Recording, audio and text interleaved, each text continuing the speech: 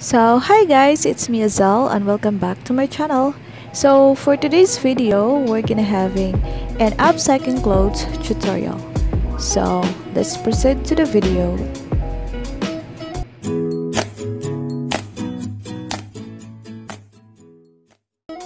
So first, all you need is lumang damit na hindi nyo na gaano sinusuot at gunting. At ito naman yung kanyang sleeve, kinat ko lang siya ng paganyan, ng pa-round, at ito yung magiging bust cup ng ating top. Ito naman yung pinaka-base niya, ito yung magiging front and back ng ating top. So, gawa kayo ng front. Ito yung magiging design ng ating front. At ito naman yung magiging back part natin. Parectangle lang siya para sa ating back part. At this is the front look likes. And place the back part, then sew the side seam first. I-attach muna natin yung side seam.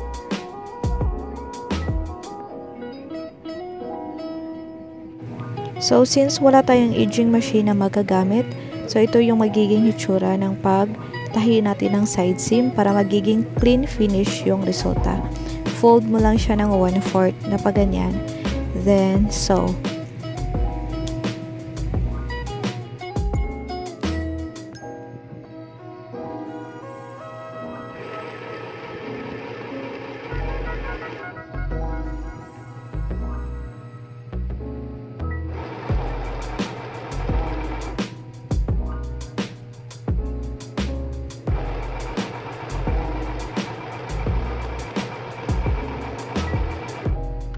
So, this is the result na ginawa natin.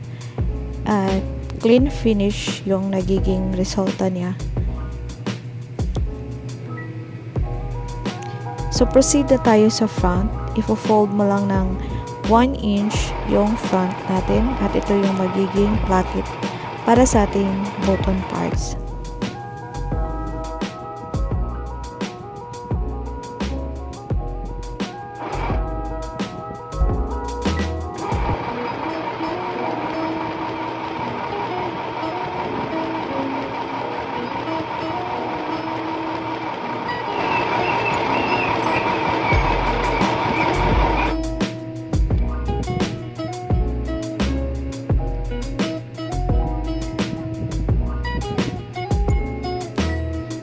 So, tapos na tayo sa ating front placket at natahi ko na rin yung kabila. At ito yung nagiging hitsura ng ating front. Then, proceed muna tayo sa ating bust cup at na-attach ko na yung other side and I'll show you how I did it.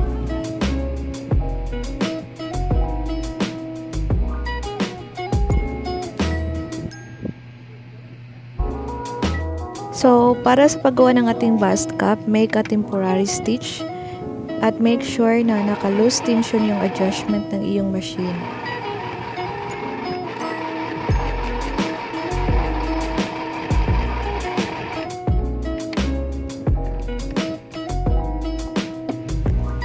So, ito yung purpose kung bakit dapat naka-loose tension yung machine adjustment mo. Because need natin siya i-pull out yung thread to divide a nice shearing design ng ating bust cup.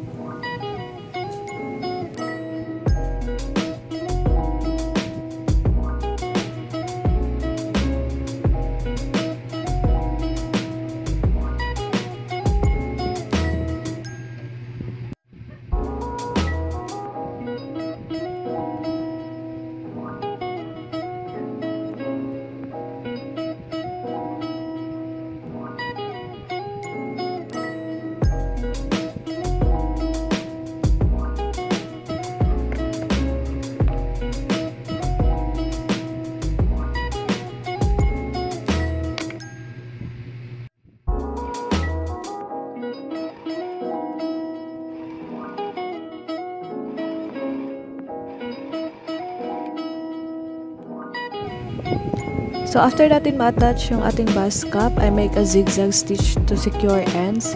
And dadagdahin na din ako ng stitch sa under bust for a cleaner look. Then, cut an inch wide fabric para sa ating piping all the way to the front and back. Then, cut an inch wide fabric para sa ating string strap.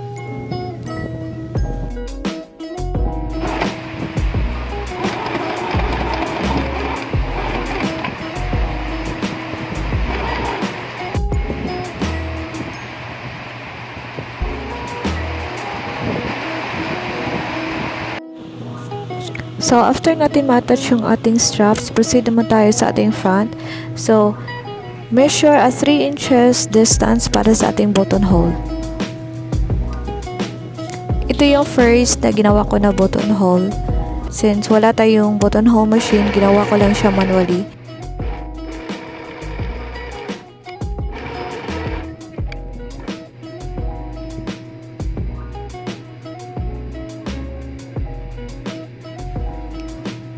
For the buttonhole, i-fold mo lang siya in a half.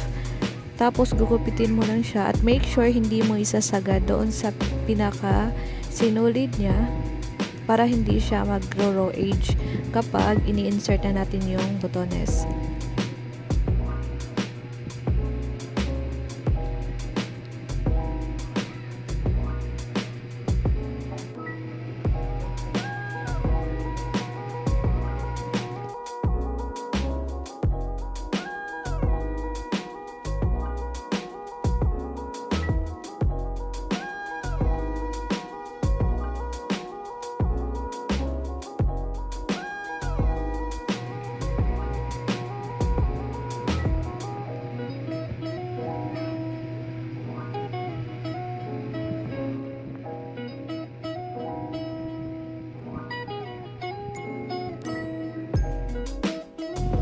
Okay, we're almost done. So, after natin ma-attach yung mga buttons, fold an inch wide para sa ating bottom hem.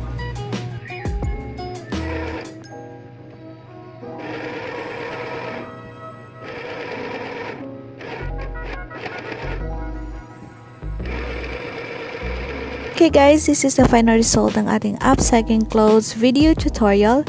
And I hope nagustuhan nyo po yung video tutorial natin. And if you haven't subscribed my YouTube channel yet, please like and subscribe. Thank you!